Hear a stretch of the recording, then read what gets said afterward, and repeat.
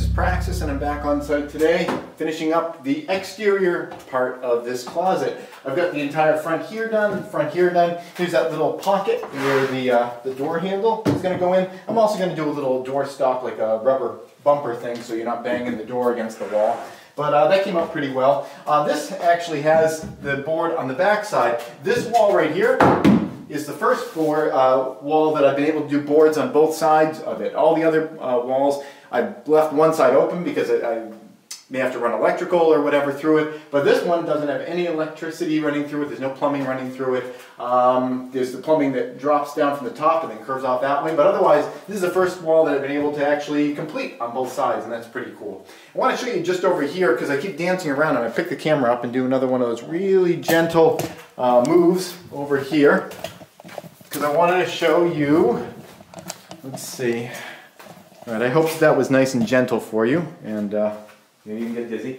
I want to show you what I'm working on over here, because I keep trying to get back over here, and I will be working here soon, but I just want to kind of give you an update on what's going on here. We've got the post in, the back side of the post, this board can come off, because there is going to be electrical going through here. There'll be a little light switch, and a lamp up here so that when you're cooking at the wood stove you can have some light coming down at you. I'll make sure that I position that light so that it's not casting a shadow from the chimney here. As you see, I've got the brick laid out. I feel like I've got something that I'm pleased with for the bricks at the moment. There's this little thing here that could be a tripping hazard as you come around here, but what I'm going to be doing is this brick here is going to get trimmed at a 45-degree angle right here, and I think that that is going to work pretty well. This board here represents a little cupboard that's going to be next to the refrigerator, so you have plenty of room to move through here.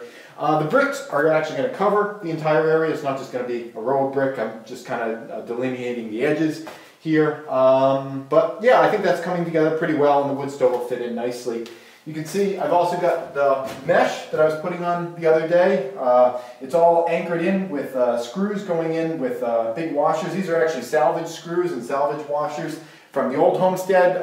One of the greenhouse roofs used this until I kind of changed it around to make it look nicer. But I kept them, and they're finding a new home in here. Got plastic on the back, this mesh here, and the process is going to be, I'm going to start with the brick hearth first. Lay down some plastic so that the bricks don't directly connect here, because I want the bricks to be able to kind of expand and contract at their own rate and not be stuck to the ground, because as they heat up, you know, if things are heating and cooling and expanding and contracting at different rates, you could get cracks.